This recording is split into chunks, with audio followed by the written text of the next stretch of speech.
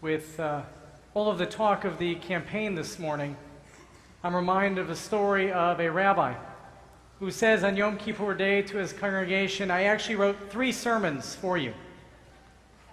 I have a $1 million sermon that lasts about 20 minutes. I have a $10,000 sermon that lasts about an hour. And I have a $100 sermon that lasts about 2 hours. We'll pass around the pledge cards now and see which one you prefer.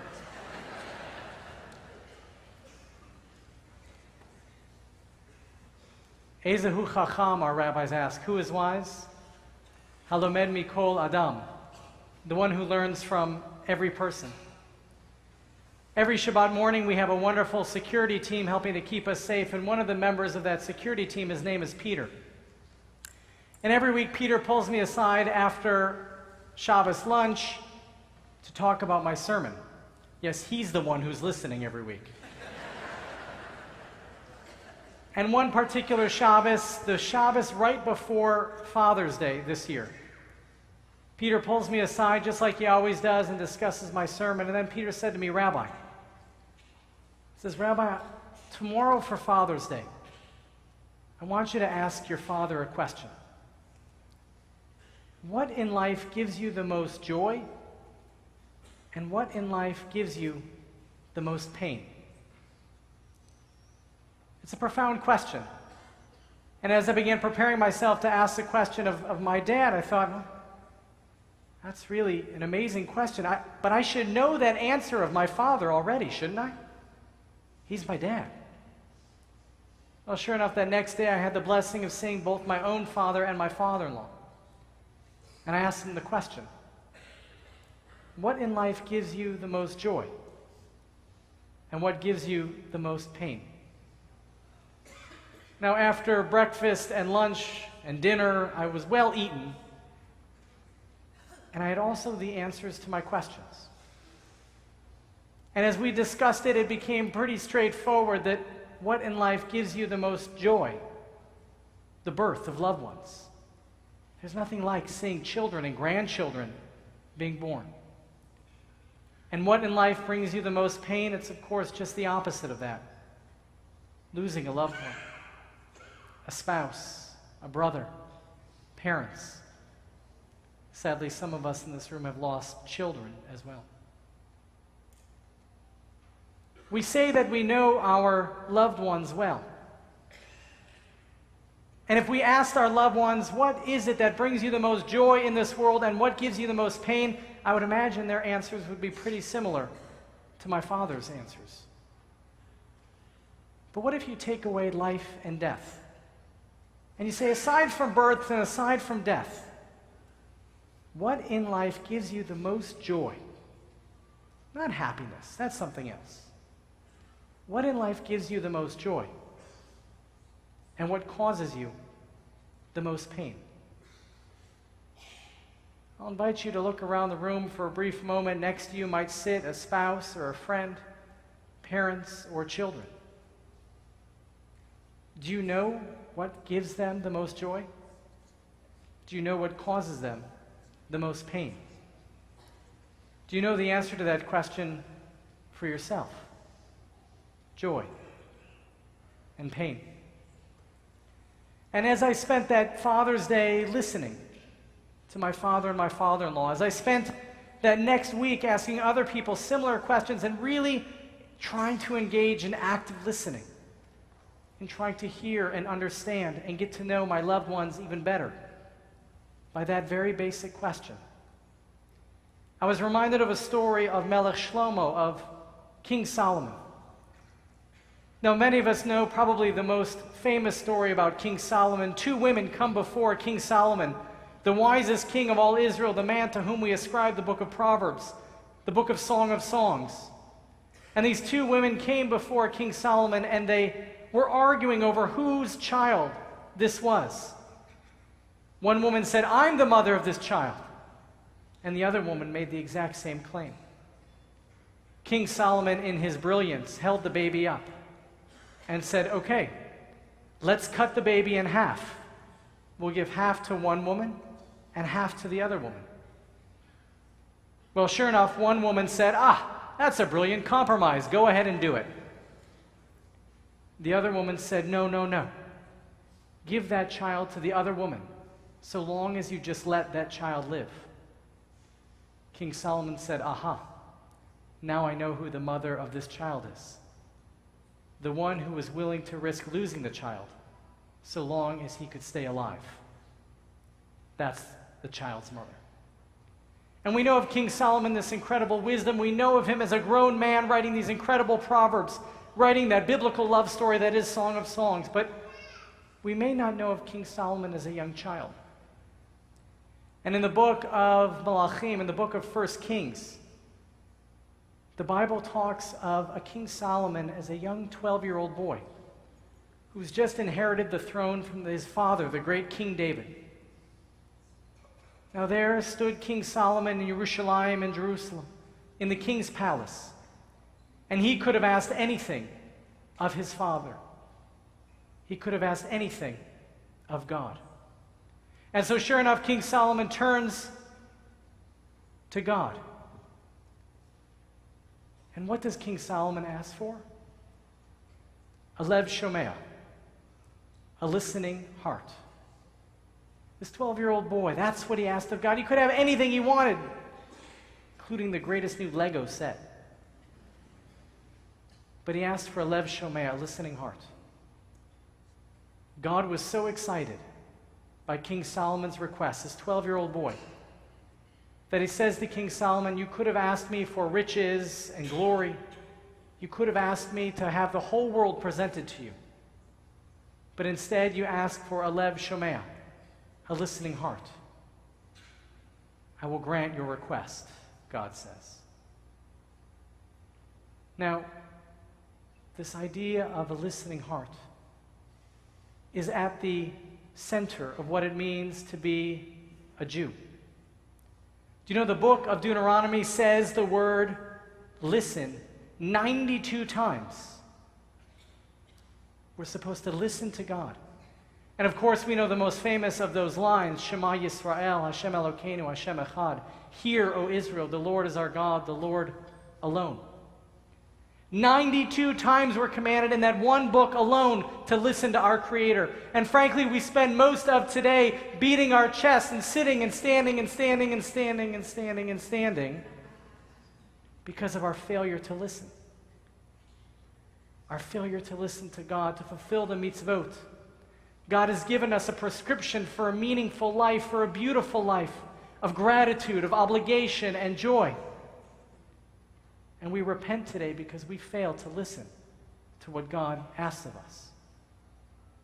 How many times does the book of Deuteronomy tell us to listen? 92 times. You can count it later if you don't believe me. But our tradition tells us not just to listen to God, but to listen to the voice of those who are in need. The former chief rabbi of the United Kingdom, Rabbi Jonathan Sacks, he tells the story that the Queen of England, you know the Queen, she's known for being very structured, very formal. Her schedule runs the same way. She is prompt as prompt can be. Rabbi Sacks tells a story one time of accompanying the Queen to Auschwitz. And there at Auschwitz, the Queen hosted a number of Holocaust survivors. And the Queen invited each one of those survivors to come forward and to share their story. And wouldn't you know, the Queen stayed 2 hours later than she had intended to. Because she, the Queen, understood the power and the importance of listening. Rabbi Sacks tells another story. He tells the story of Viktor Frankl, the famous Holocaust survivor who went on to become a renowned therapist. And Viktor Frankl tells a story that one night he got a phone call from a woman who was contemplating suicide. And Viktor Frankl stayed on the phone with that woman not 10 minutes, not 20 minutes, but 2 hours. And sure enough, after 2 hours, they hung up the phone. Viktor Frankl was confident that this woman was going to be okay. Well, a couple of years go by, and Viktor Frankl encounters this woman. And he said, you know, I've been thinking about you and wondering, Over the course of that 2-hour conversation, I said everything I could think of to try to keep you from killing yourself, to try to keep you alive. What was it? What was the one thing I said that changed your mind and encouraged you to stay alive? The woman laughed and responded to Viktor Frankl and said, "It wasn't one thing that you said to me. It was the realization that you would give me 2 hours of your time just to listen. If you were willing to give me 2 hours of your time, I knew that I must be worth something." Jewish tradition teaches that not only do we have an obligation to listen, but it is a mitzvah, it is an obligation, a sacred commandment from God Himself to act upon what we hear. And so it is, we'll know whether or not this entire day of Yom Kippur has been successful if tonight and tomorrow you begin to change your life. Are you listening? Are you paying attention? How many times does the book of Deuteronomy tell us to listen? All right, they're listening, Rabbi, they're listening. And so we are together now at this Yizkor hour. And I was reflecting on this idea of listening. We listen to God, or we don't listen to God. We listen to those who are in need, and we repent because we don't listen enough to those who are in need. But as we join together now at this Yizkor hour, we're reminded that it's not just God and those in need to whom we need to listen. It's those we love. We need to listen better to those we love. Our friends, our family, and especially at this Yizkor hour. We're reminded that we need to do a better job of listening to those who came before. If you had an opportunity right now, what do you think those whom you remember at this Yizkor hour, parents or grandparents, spouses, friends, if you could ask them what gave them the most joy, or what gave them the most pain, how do you think they would answer? Do you know?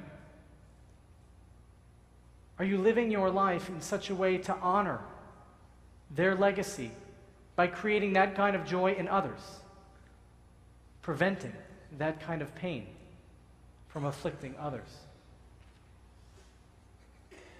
We also repent at this Yizkor hour of Yom Kippur because we haven't done enough to perpetuate the Jewish people. After all, many of us, frankly, choose college football over Shabbos lunch. We choose to pursue happiness rather than joy. We might choose to run errands on a Friday night rather than make a beautiful Shabbat dinner. Our people are suffering today because of choices that we make. We're sitting here in shul, and still our people suffer because of the choices we make. Because our friends and our family, our children and our grandchildren, liberal Jews are not having enough kids. And because we're assimilating far too quickly. We repent, and we must repent for these sins against our ancestors as well. For not taking our Judaism seriously enough. We sin and we repent for not taking Jewish law and Jewish tradition seriously enough. But at this Yizkor hour, as we think about the chain of tradition that goes all the way back to Avram Avinu and Sarah Imenu, to Abraham and Sarah, we're also challenged to think about the generations yet to come. Children and grandchildren and great-grandchildren yet unborn. And just as we repent at this Yizkor hour for not doing enough to honor our parents and our grandparents and the generations that came before, I'll ask you, are we doing enough now for our children, for our grandchildren, for our great-grandchildren? Are we allowing Jewish tradition to change so that they too can find a place among the Jewish people? Are we doing a good enough job of welcoming gays and lesbians into our community? Are we doing a good enough job of welcoming the interfaith into our community? Are we doing a good enough job of practicing what we preached to them about fairness and justice and equality and caring for those who are in need? Are we doing enough to strengthen the state of Israel, but also to make sure that it is the Reshit Smichat Geulatenu, the beginning of the flowering of redemption, that we want it to be? We stand here today very much at the intersection of tradition and modernity. And we ought to repent for falling too far into one side or into the other. We ought to repent for being either too rigid in our commitment to tradition or being too flexible in chasing after that which is easy, that which is the less challenging route. At this Yizkor hour, as we seek to honor the legacy of those who came before and those who come after, may we truly open our ears to listen to what they need, to what they want. May God bless us with the wisdom to know which is best. I'm reminded of the story of a woman who brought a very precious Bible to the post office. She was going to mail it to her children who lived out of state. And as she brought the Bible to the post office, the person behind the counter said, "Ma'am, is there anything in this box that's breakable?" The woman responded, "Only the commandments." At this Yizkor hour, let us contemplate what that means for those who came before. Let us ask what we have to do to sustain Judaism for those who come after us. What would bring you the most joy? What causes you the most pain? And how would that question be answered for the loved ones sitting around you? And perhaps even more importantly right now for those who came before and those who will come after.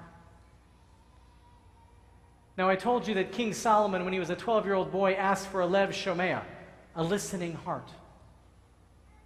God rewarded him for his request. But not only did God give Solomon a lev shomea, a listening heart, he gave to Solomon a lev chacham v'navon, a wise and understanding heart. On this Yom Kippur and at this Yizkor hour, may we have the courage and strength to ask those we love what gives them the most joy and what gives them the most pain. May we have the wisdom to try to discern what our ancestors might have answered of the same questions. May we have the vision to know what will be best for our children and for those who came after it. At this Yizkor hour, may God grant to each of us a lev shomea, a listening heart, as well as a lev chacham v'navon, a truly wise and discerning being. And may God bless us all with peace.